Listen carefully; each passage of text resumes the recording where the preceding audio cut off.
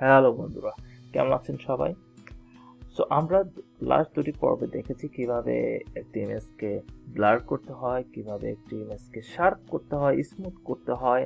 যদি আপনারা সেই ভিডিওগুলো না দেখে থাকেন, ডিসক্রিপশন বক্সের লিঙ্কগুলো আছে, যে চেক করে আসতে পারেন।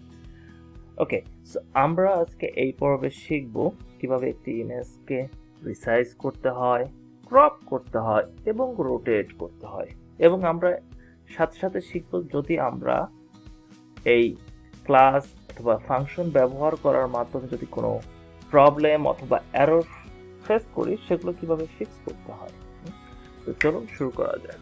তো আমরা প্রথমেই যেটা সবসময় বলে আসতেছি, আমরা সবসময় ডকুমেন্ট থেকে শিখবো। ওকে, সো আমরা প্রথমে ডকুমেন্ট পেজ চলে যাব, পিলোড যে ডকুমেন্ট পেজ। আচ্ছা, এখানে আমরা আজকে কাজ করব ইমেজ মডিউল নিয়ে। ওকে, তো আমাদের আজকে যেটা হচ্ছে কাজ, সেটা হচ্ছে প্রথমে হচ্ছে আমরা রিসাইজ করব একটি ইমেজকে। কি করব? রিসাইজ করব। ওকে, সো রিসাইজ নামে কোনো ফাংশন ইমেজ প্রোভাইড করতেছে কিনা আমরা দেখে নিব। রিসাইজ, আচ্ছা, এখানে দেখতে পাচ্ছেন ইমেজ ডট রিসাইজ। ওকে, এটা কিভাবে ব্যবহার করেছে। আচ্ছা, দিস with height। আচ্ছা, সো আমরা দেখে নিলাম কিভাবে আসলে রিসাইজ কাজ করছে। আমরা চলে যাব সরাসরি আমাদের পাইচার্মে। আচ্ছা, আমাদের যে ইমেজগুলো ছিল এক্সট্রা, সেগুলো আমি ডিলিট করব। ডিলিট।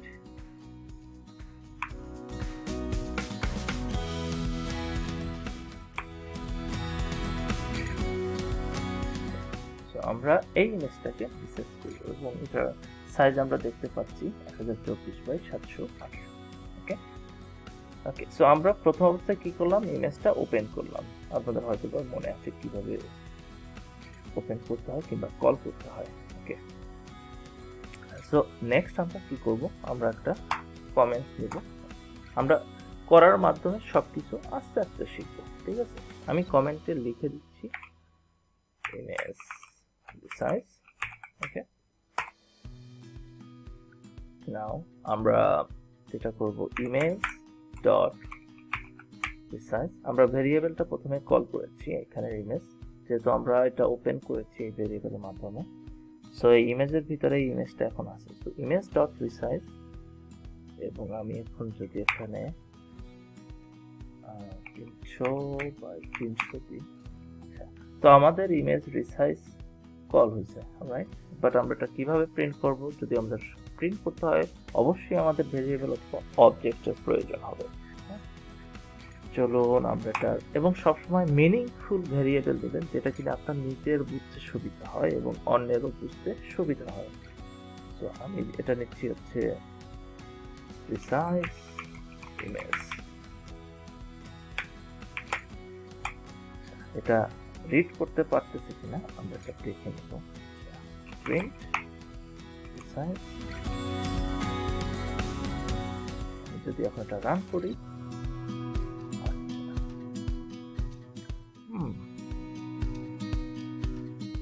দেখা যাচ্ছে এখানে কিছু প্রবলেম, রাইট? আচ্ছা, এখন আমরা এ ধরনের প্রবলেম যদি সলভ করতে চাই, আমরা কি করব? সব সময় সব থেকে সহজ জিনিস, আমরা এররটাকে গুগলে সার্চ দিব। কপি, আমরা চলে যাব গুগলে, সার্চ। দেখুন, আমি সার্চ দেওয়ার সাথে সাথেই প্রথমেই এই এররটা শো করতেছে, হাউ টু রিসাইজ। ওকে, এবং এই কোশ্চেনটা এখন পর্যন্ত অ্যাক্টিভ ভাবে কাজ করতেছে। 14 সালে কাজ করছে, 18, 19, এটা এখন পর্যন্ত অ্যাক্টিভ ভাবে কাজ করতেছে। আচ্ছা, তো আমি যদি এখন এই কোশ্চেনে চলে যাই, এখানে দেখা যাচ্ছে টাইটেলটা আছে ভ্যালু এরর। আমরা যে প্রবলেমটা অলরেডি ফেস করছি সেই প্রবলেমের টাইটেলটা, এবং এখানে প্রবলেম কি নিয়ে হচ্ছে সেই কোডটাও ব্যবহার। এখন এখানে একজন অ্যান্সার হিসেবে 1 অ্যান্সার এবং 39 জন এটা ভোটও দিয়েছে। আচ্ছা, সো আমরা বর্তমানে এইটা ব্যবহার করতেছি। ওকে, তো দেখতে পাচ্ছেন এখানে আমরা সিঙ্গেল ব্র্যাকেট দিয়েছি, বাট ও বলতেছে যে ডাবল ব্র্যাকেট অথবা ট্রিপল ব্যবহার করার জন্য। ঠিক আছে, তো চলুন আসলে আমরা ওর মেথডটা অ্যাপ্লাই করে দেখি কাজ হয় কিনা। রাইট, সো চলে গেলাম পাইচার্মে। এখন যদি আমি এখানে ডাবল ব্র্যাকেট দিই, রান, দেখুন যেহেতু এটা রিড করতে পারতেছে, তো আশা করি এটা আমরা চাইলে এখন ওপেনও করতে পারবো। সো আমি যদি ওপেন করতে চাই, আপনাদের অবশ্যই মনে আছে কিভাবে ওপেন করতে হয়।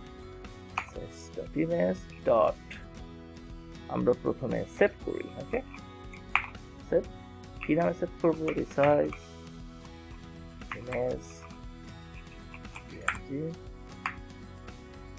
এবং এক্সটেনশন আছে পিএনজি। এখন যদি আমরা এটা রান করি, রান, লেফট কর্নারে আপনারা দেখবেন যে একটা ইমেজ সেভ হয়েছে, resize dot image dot PNG. আচ্ছা, এই হচ্ছে আমাদের সেই রিসাইজ ইমেজ, যেটার হাইট এবং উইথ আপনারা দেখতে পাচ্ছেন 300 বাই 300। খুবই সুন্দর, নাইস, গুড ওয়ার্ক গাইস। আচ্ছা, তো চলুন এখন আমরা এটা যদি ওপেন সেম উইন্ডোতে ওপেন করতে চাই, সেটাও আপনাদের আশা করি মনে আছে। Resize image dot show. এখন যদি আমি এটা রান করি, খুবই সুন্দর, ভালো লাগছে তাই না? অবশ্যই অবশ্যই নিজের কাজে সবসময় প্রাউড ফিল করবেন, এটা হচ্ছে একটা প্রোগ্রামারের প্রধান বৈশিষ্ট্য। নিজেকে ইন্সপায়ার করুন। অলরাইট, সো আমরা প্রথম কিভাবে একটা ইমেজকে রিসাইজ করতে হয়, আমরা ডকুমেন্ট ফলো করছি, আমরা প্রবলেম ফেস করছি, এবং প্রবলেম কিভাবে প্রথম স্টেপে সলভ করতে হয় গুগলের সার্চিং এর মাধ্যমে, সেটা আমরা দেখেছি, অনেক কিছুই দেখেছি। নাইস। আচ্ছা, তো আমরা এখন যেটা করব নেক্সট যেটা করব, এবার আমরা রোটেট করব। ওকে, সো আমি এটা মুছে দিচ্ছি, ইমেজ রিসাইজ। আমরা এবার করব হচ্ছে রোটেট ইমেজ। ওকে, সো আগের মতোই আমরা যদি রোটেট করতে চাই, আমাদের কি করতে হবে? আমাদের এই ইমেজটাকে কল করতে হবে, কারণ এই ভেরিয়েবলের ভিতরে এই ইমেজটা রয়েছে। So image dot rotate, right. আমরা এটাকে কত ডিগ্রি? 90 ডিগ্রি। এবং আগের মতো যদি আমাদের এটা কল করতে হয়, অবশ্যই আমরা ভেরিয়েবল নিয়ে নিব রোটেট ইমেজ। এখন আমি এবার আর সেভ করতেছি না, আমি সরাসরি ওপেন করব, যেটা আসলে কাজ হয়েছে কিনা। Rotate image dot show.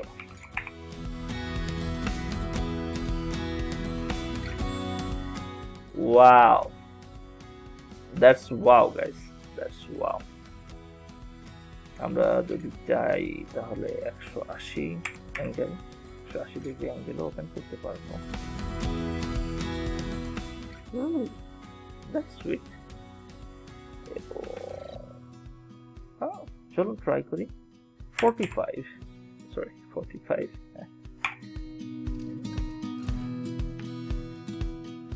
Good work guys, really good work. খুব সহজেই আমরা একটা ইমেজকে রোটেট করতে পারতেছি। ওকে, নাইস। আপনারা এটা নিয়ে একটু প্র্যাকটিস করতে থাকুন। ওকে, সো আরেকটা লাস্টে আমরা যেটা দেখাবো সেটা হচ্ছে ক্রপ, কিভাবে ইমেজটাকে আমরা কাটবো। So crop image, right. আচ্ছা, ক্রপ ইমেজটা আমি এখনো জানি না। সো আমরা চলে যাব ডকুমেন্ট পেজে।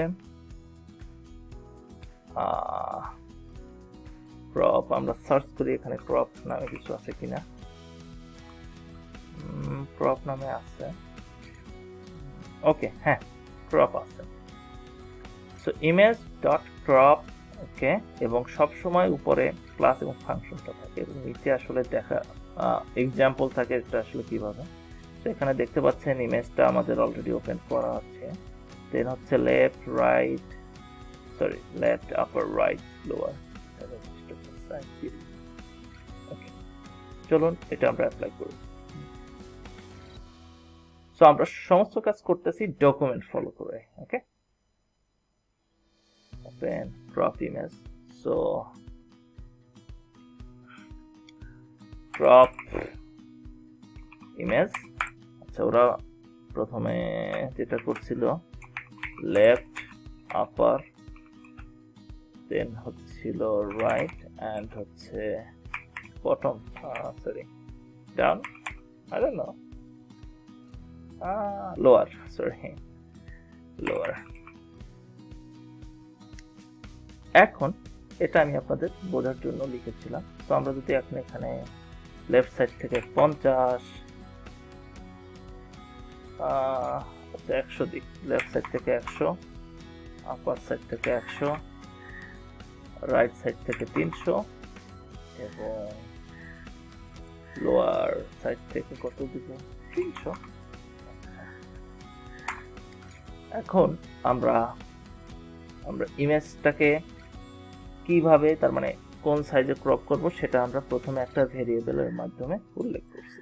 ওকে, নাও আমরা এখন এটা ইমেজের উপরে অ্যাপ্লাই করব। ওকে, সো খুবই সিম্পল। আমরা কি করব, ইমেজ যেটার ভিতরে, যে ভেরিয়েবলের ভিতরে আমাদের ইমেজটা আছে, ইমেজটা ক্রপ, এবং এটার ভিতরে আমরা ক্রপ ইমেজ দিয়ে দেব। Sweet, right? আমরা প্রথমে একটা ভেরিয়েবল নিয়েছি, যে ভেরিয়েবলের ভিতরে ইমেজ কিভাবে ক্রপ হবে সেটার মান নির্ধারণ করে দিয়েছি, এবং সেটা আমরা সরাসরি আমাদের ইমেজের ভিতরে অ্যাপ্লাই করে দিয়েছি। আচ্ছা, এখন এই ইমেজটা যদি রিড করতে হয় অবশ্যই আমাদের একটা ভেরিয়েবল লাগবে। সো ক্রপ ইমেজ, আমি এটা সেভ করছি না কারণ আপনারা জানেন কিভাবে সেভ করতে হয়। আমি এটা ওপেন করব, ক্রপ ইমেজ ডট শো।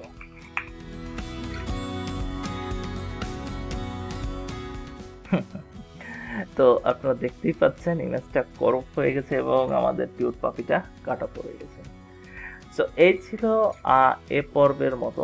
আপনারা এই নিয়ে একটু প্র্যাকটিস করতে থাকুন, সাথে সাথে কমেন্ট নিয়ে এই কলগুলো করতে শিখুন, কারণ আসলে কমেন্ট খুবই জরুরি। আমরা ফিউচার প্রজেক্টগুলোর চেষ্টা করব আরো কমেন্ট করতে। ওকে, এবং প্রত্যেকটা চেক করবেন যে ঠিকঠাক মতো হচ্ছে কিনা। যেমন আমি এখানে রিসাইজ করেছি, তো রিসাইজ 300x300 হয়েছে কিনা এটা যদি আমরা দেখি, এখানে দেখবেন 300x300। নাইস। সো আজকের পর্বে এই পর্যন্তই গাইস। আমরা নেক্সট পর্বে আমরা আরেকটু বেসিক নিয়ে আলোচনা করব, দেন আমরা সরাসরি চলে যাব কিভাবে একটি ফোল্ডার নিয়ে কাজ করতে হয়, যেটার জন্য আসলে আমরা এই বেসিকগুলো শিখতেছি। ততক্ষণ পর্যন্ত ভালো থাকবেন, সুস্থ থাকবেন। ধন্যবাদ।